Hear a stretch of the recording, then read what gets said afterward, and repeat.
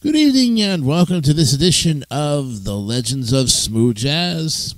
Happy Saturday to all of you on this February 18th, 2023. Episode number 6 is upon us tonight, and we're looking at a very, very wonderful man who been around in all of our memories because he himself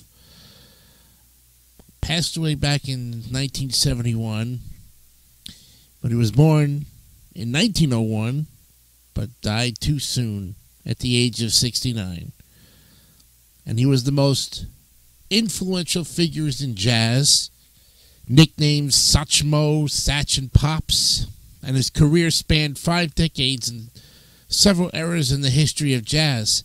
He received numerous accolades, including the Grammy Award for Best Male Vocal Performance for Hello, Dolly in 1965, as well as a posthumous win for the Grammy Lifetime Achievement Award in 1972 and the induction into the National Rhythm and Blues Hall of Fame in 2017.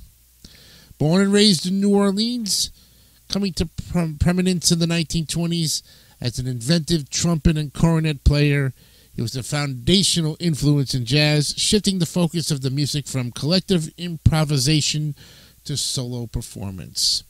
We're going to look at him tonight.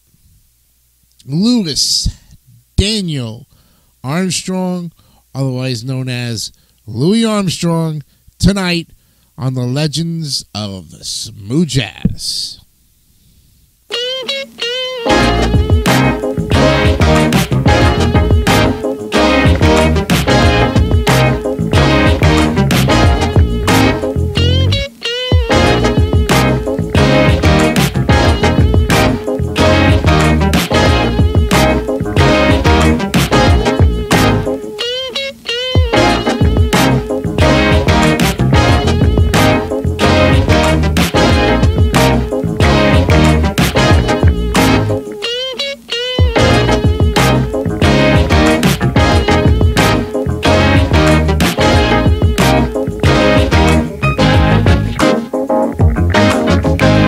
Okay, let's get into this great episode of Louis Armstrong, started to tribute this life.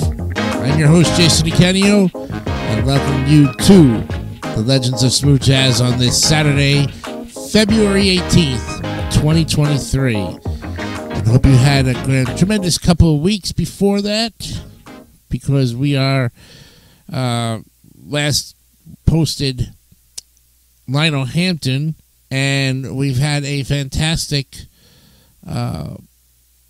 running with that episode.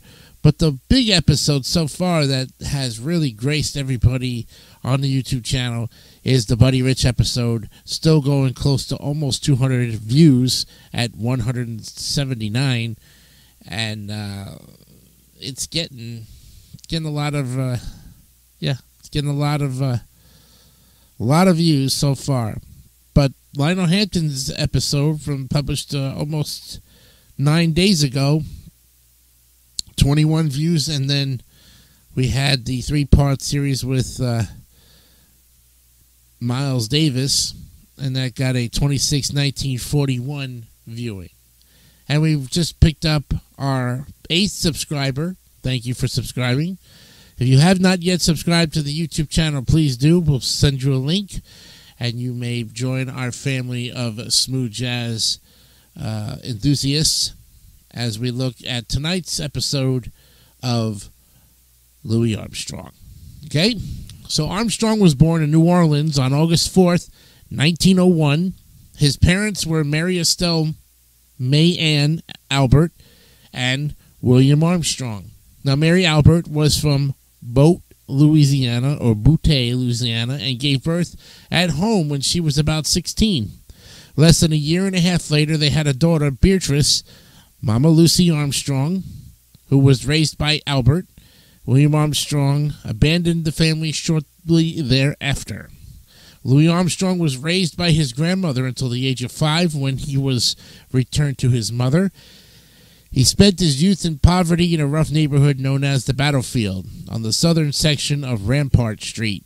At 6, he attended the Fisk School for Boys, a school that accepted black children in the racially segregated system of New Orleans. At the age of 6, Armstrong lived with his mother and sister and worked for the Karnifskis, a family of Lithuanian Jews, at their home. He would help their 2 sons, Morris and Alex, collect rags and bones and deliver coal. In 1969, while recovering from heart and kidney problems at Beth Israel Hospital in New York City, Armstrong wrote Louis Armstrong and the Jewish Family in New Orleans, L.A., the year of 1907, a memoir describing his time working for the Karnofsky family. Armstrong writes about singing Russian lullaby with the Karnofsky family when their baby son David was put to bed, and credits the family with teaching him to sing from the heart.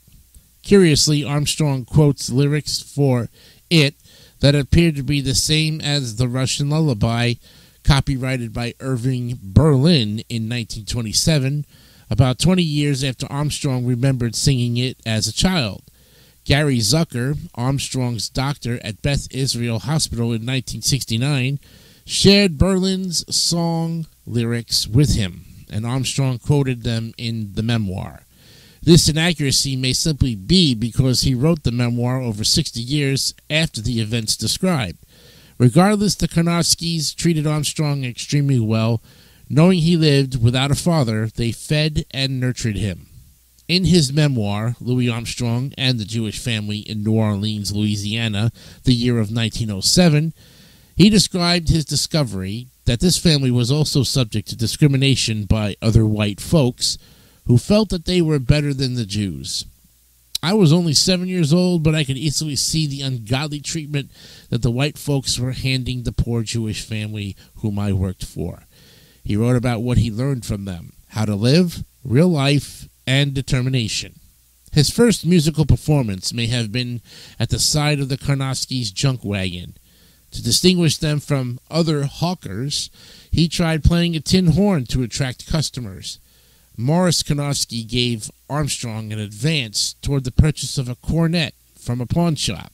Armstrong wore a Star of David until the end of his life in memory of this family who had raised him. When Armstrong was 11, he dropped out of school. His mother moved into a one-room house on Perdido Street with Armstrong, Lucy, and her common-law husband, Tom Lee, next door to her brother Ike and his 2 sons. Armstrong joined a quartet of boys who sang in the streets for money. He also got into trouble. Cornetist Bunk Johnson said he taught the 11-year-old to play by ear at Dago Tony's honky tonk. In his later years, Armstrong credited King Oliver. He said about his youth, "Every time I close my eyes blowing that trumpet of mine, I look right in the heart of good old New Orleans. It has given me something to live for." Borrowing his stepfather's gun without permission, he fired a blank into the air and was arrested on December 31st of 1912. He spent the night at New Orleans Juvenile Court, then was sentenced the next day to detention at the colored wife's home. Life at the home was Spartan. Mattresses were absent, meals were often little more than bread and molasses. Captain Joseph Jones ran the home like a military camp and used corporal punishment. Armstrong developed his cornet skills by playing in the band. Peter Davis, who frequently appeared at the home at the request of Captain Jones, became Armstrong's first teacher and chose him as band leader. With this band, the 13-year-old Armstrong attracted the attention of Kid Ory. Now, on June 14th of 1914, Armstrong was released into the custody of his father and his new stepmother, Gertrude. He lived in this household with 2 stepbrothers for several months. After Gertrude gave birth to a daughter, Armstrong's father never welcomed him, so he returned to his mother, Mary Albert. In her small home, he had to share a bed with his mother and sister. His mother still lived in the battlefield, leaving him open to old temptations, but he sought work as a musician. He found a job at a dance hall owned by Henry Ponce, who had connections to organized crime. He met the 6-foot-tall drummer, Black Benny, who became his guide and bodyguard. Around the age of 15, he pimped for a prostitute named Nutsi. But that relationship failed after she stabbed Armstrong in the shoulder and his mother choked her nearly to death. He briefly studied shipping management at the local community college, but was forced to quit after being unable to afford the fees. And while selling coal in Storyville, he heard spasm bands, groups that played music out of household objects. He heard the early sounds of jazz from bands that played in brothels and dance halls such as Pete Lala's, where King Oliver performed. Early in his career, Armstrong played in brass bands and river boats in New Orleans, first on an excursion boat in September of 1918. He traveled with the band of Fateh Marable, which toured on the steamboat Sydney with the Streckfuss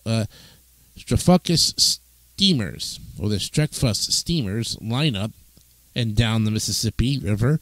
Marable was proud of his musical knowledge, and he insisted that Armstrong and other musicians in his band learned sight reading.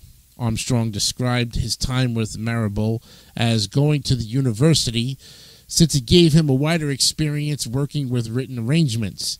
In 1919, Armstrong's mentor, King Oliver, decided to go north and resigned his position in Kid Ory's band. Armstrong replaced him, and he also became second trumpet for the Tuxedo Brass Band. Throughout his riverboat experience, Armstrong's musicianship began to mature and expand. At 20, he could read music, and he became one of the first jazz musicians to be featured on extended trumpet solos, injecting his own personality and style. He also started singing in his performances. In 1922, Armstrong moved to Chicago at the invitation of King Oliver, although Armstrong would return to New Orleans periodically for the rest of his life, playing second cornet to Oliver in Oliver's Creole Jazz Band in the black-only Lincoln Gardens in Chicago's black neighborhood. He could make enough money to quit his day jobs. And although race relations were poor, Chicago was booming. The city had jobs for blacks making good wages at factories with some left over for entertainment. Oliver's band was among the most influential jazz bands in Chicago in the early 20s. Armstrong lived luxuriously in his own apartment with his first private bath. Excited as he was to be in Chicago, he began his career-long pastime of writing letters to friends in New Orleans. Armstrong could blow 200 high C's in a row. As his reputation grew, he was challenged to cutting contests by other musicians. His first studio recordings were with Oliver for Gannett Records on April 5th to the 6th of 1923. They endured several hours on the train to remote Richmond, Indiana, and the band was paid little. The quality of the performances was affected by lack of rehearsal, crude recording equipment, bad acoustics, and a cramped studio.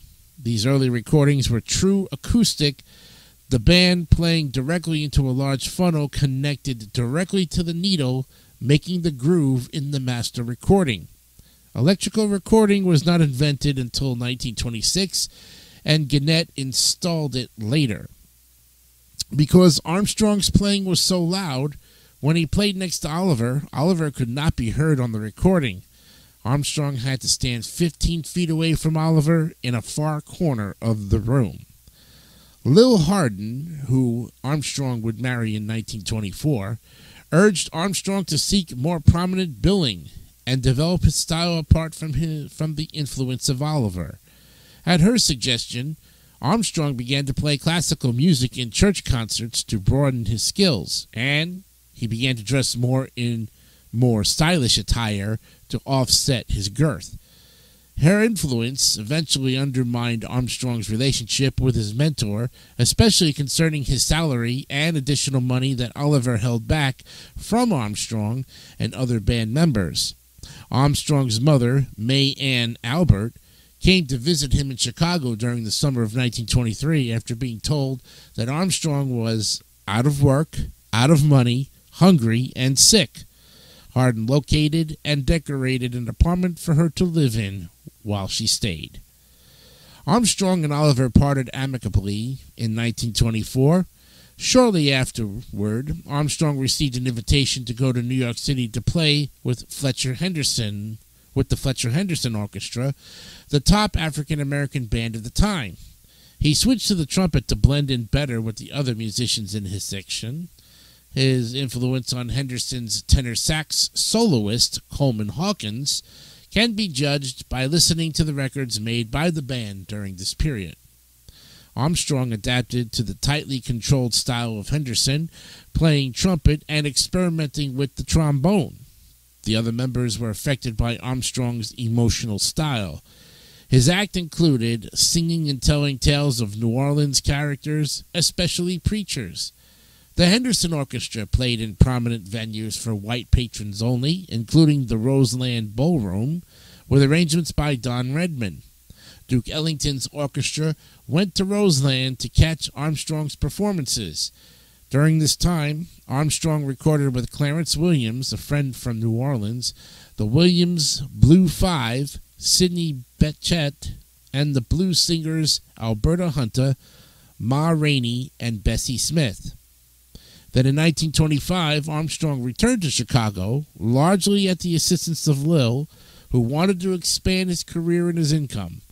In publicity, much to his chagrin, she billed him as the world's greatest trumpet player, and for a time he was a member of the Lil Hardin Armstrong Band and working for his wife. He formed Louis Armstrong and his Hot Five and recorded the hits Potato Head Blues and Muggles. The word muggles was a slang term for marijuana, something he used often during his life. The Hot Five included Kid Ory on trombone, Johnny Dodds on clarinet, Johnny St. Cyr on banjo, Lil Armstrong on piano, and usually no drummer. Over a 12-month period starting in November of 1925, this quintet produced 24 records. Armstrong's band leading style was easygoing, as St. Cyr noted. One felt so relaxed working with him, and he was very broad-minded. Always did his best to feature each individual. Among the Hot 5 and 7 records were Cornet Chop Suey, Struttin' with Some Barbecue, Hotter Than That, and Potato Head Blues, all featuring highly creative solos by Armstrong. And according to Thomas Brothers, the recordings, such as Struttin' with Some Barbecue, were so superb, planned with density and variety, bluesness, and showiness, that the arrangements were probably showcased at the Sunset Cafe.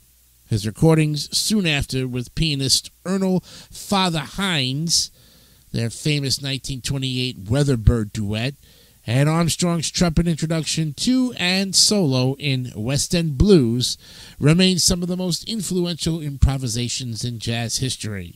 Young trumpet players across the country bought these recordings and memorized his solos. Armstrong was now free to develop his personal style as he wished, which included a heavy dose of effervescent jive such as Whip That Thing, Miss Lil, and Mr. Johnny Dodds. Aw, do that clarinet, boy.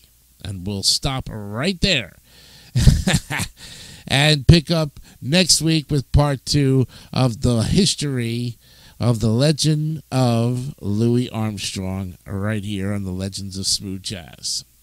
I'm Jason DeCanio, thanking you for a great time here. Hope you're enjoying this program as we are bringing it to you every week on this Saturday and some Saturdays. Sometimes we'll have a little break in between. But in the meantime, you get to look back, enjoy these parts as we look at them continuously. And next week we'll pick up with part 2 where we'll look at his career and then go to the Harlem Renaissance and then emerging as a vocalist, working during the hard times, and so on and so forth. We'll pick up so far as how far we got to get to from there. A couple of things. One thing I want to mention before I end the program tonight. If you do comment on this channel or any of the channels that I host, please do be kind and keep your comments to the topics on hand. I would appreciate that. And I so would think that if you're going to take the time to write a comment that's going to criticize me, I would rather you do it in private, okay? Sometimes, because at this point, one of my subscribers, and I've not subscribed back, and I don't know if it's a real channel or not, says my pronunciations is way off on certain things, especially on the Buddy Rich episode. So I went back and listened to the pronunciations on the Buddy Rich episode, and for your honest feedback, Mr. Such and Such, who did not like my pronunciations, I couldn't find anything wrong with the pronunciations. I did my best. That's my story, and I'm sticking to it. You don't like it? I'm sorry, but unfortunately, your comment was reported, and your channel is blocked. You are still a subscriber, but future comments will not be approved unless you start changing your tune. That's all I can tell you. If you have not subscribed to the channel, please do so. We would love to hear from you. We'd love to have you in support of our great show. And if you have a specific legend of smooth jazz you would like us to talk about in the near future on our program, drop us a line. We'd love to hear from you. From all of us here, and I do mean all of us, that means those who are in the Facebook group page and those who are planning on joining us later on in times of when they get a chance to subscribe. From all of us here at the Legends of Smooth Jazz, I'm Jason DeCanio. Have a great weekend. We will see you next week. Bye for now.